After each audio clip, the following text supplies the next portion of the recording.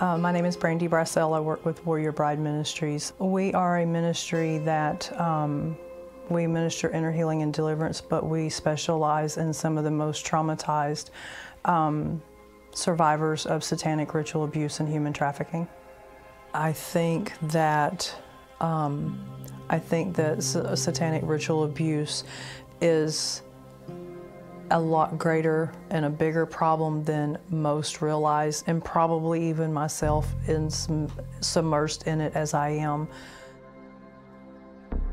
Every neighborhood with 250 homes in it, 14 had satanic ritual abuse taking place.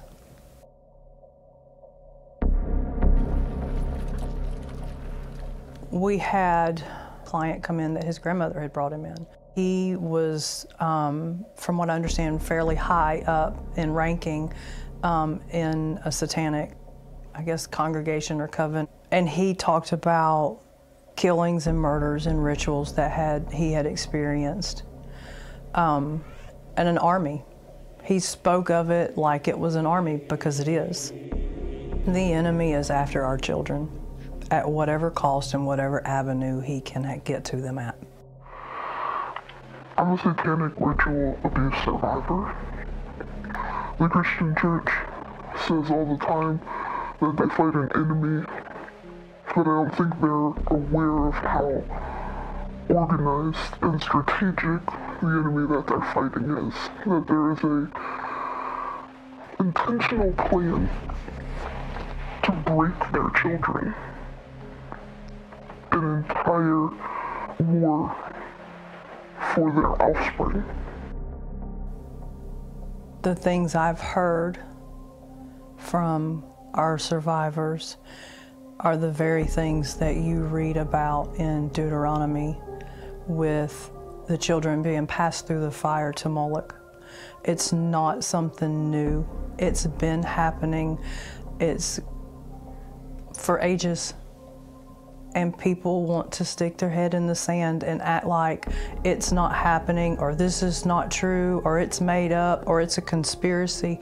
I've met too many people with the same story from different places all over the world. We've got clients in New Zealand and in Canada that tell a very similar story, and there's no way that they could have made that up. They're too similar in circumstances. The rituals are the same. The torture and the trauma is the same. We started investigating these secret satanic cults when a British Member of Parliament linked them with the ritual murder of children. In this day and age, it sounded too far-fetched, as did suggestions that the same thing might be happening in Australia. But then we met Teresa. Teresa is now 15.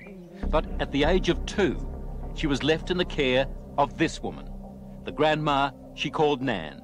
And that, she says, is when her torment started. During these ceremonies, was Satan, the devil, ever referred to? He was called Lucifer.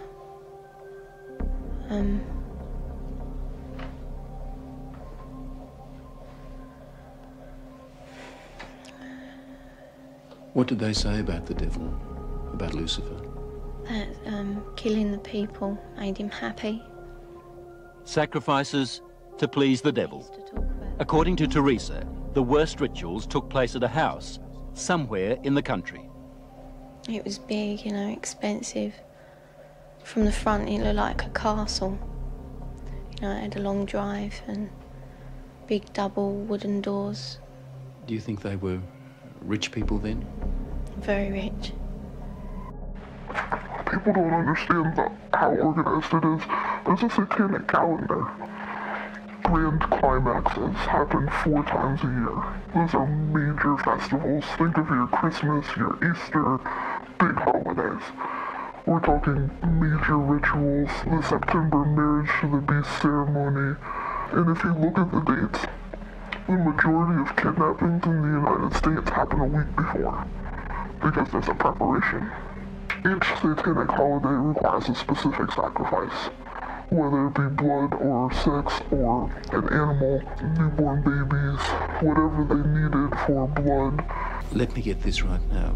Are you saying that you saw more than one person killed in that house? Yeah. I've seen loads of babies killed there, just newborn babies, or aborted ones which were only small. You know, 4-year-olds. Any age, really.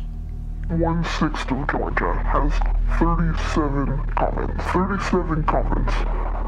4 grand climaxes a year that require the sacrifice of a child or a woman. That's a lot of people. Where do the kids come from, the majority that are used for this? People don't want to know that answer.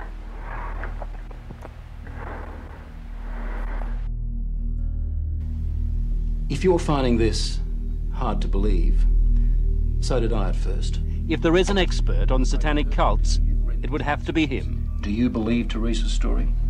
I believe Teresa's story. It's exactly the same story as I've heard from men who says they've done it. You've dealt with other cases like hers? Yes. 21 cases like hers, he says, in the past 2 years alone. Themes like they were put in boxes with spiders and worms, where they were trapped in fear, where there was a high use of excrement and urine, where there was talk of human sacrifice. Take just one of those rituals, putting children in boxes with spiders and worms. Now, listen to what Teresa told her mother. And they had a coffin-like box that children were put in with spiders and snakes, and the lid shut and left in there. Did you ever encounter the adrenochrome ritual? Growing up, yes. What was that? What was that like? It was the brutal torture of children within an inch of their life. This is a very common occurrence to encounter survivors that have lost children. And as children, they've lost children.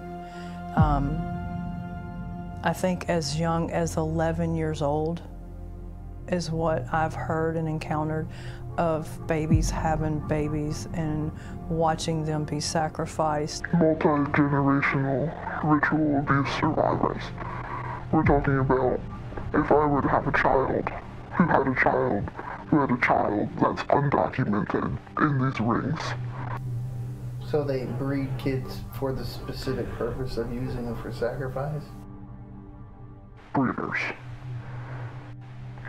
And it's more common than you think. And the rest of the kids, from foster care, orphans, people that don't have any family.